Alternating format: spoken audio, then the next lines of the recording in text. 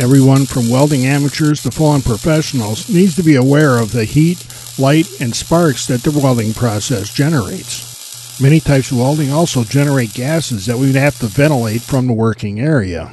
In this story, we're going to look at the basic things that you can do to keep yourself, your shop, and unsuspecting people outside of your shop safe. Modern helmets with the auto darkening technology helps protect the welder from accidental flashes and lets you be more accurate during your welding jobs. This is an older style single state lens that stays dark all the time, and that means you can't see anything until the arc is established. Trying to start the weld in the right place and flip your helmet down all at the same time is a good way to flash yourself. With the auto darkening technology, you can see what's going on before you strike the arc. That lets you start the weld where you really want to and prevents flashing yourself. As the arc begins, the helmet lens automatically goes to the dark state and does it so quickly that you don't see the flash. And when the arc stops, the helmet switches back to where you can see again. This new lens technology makes learning to weld a bunch easier than it used to be. Better helmets like this Hobart hood have controls that let you dial in the helmet the way you want it. You can adjust the sensitivity of the auto darkening technology, how dark it gets, and how quickly it reverts back to the light state when the arc stops. Tinted welding curtains prevent people on the outside of your shop from getting flashed accidentally.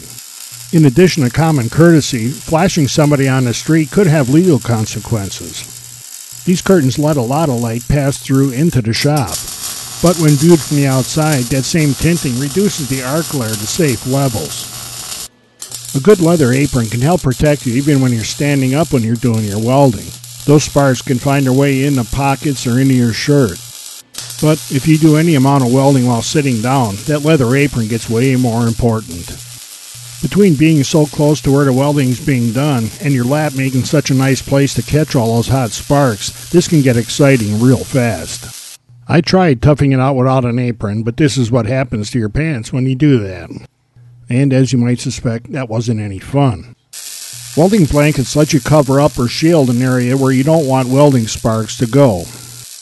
They can be effective if you just drape them over a machine like I'm doing here, or if you hang them like a curtain. Most welding blankets come with hems sewn with fire-resistant thread and grommets that make them easier to hang. And of course, you're going to need a good pair of leather gloves that are designed for welding. These gloves from Lincoln Electric are sewn with Kevlar thread. The palm is reinforced with leather and they have a nice sized cuff that overlaps your shirt sleeves. And they have a lining that's both breathable and comfortable. These gloves offer good protection, yet they're easy to work with. You can manipulate your gun and pieces easily.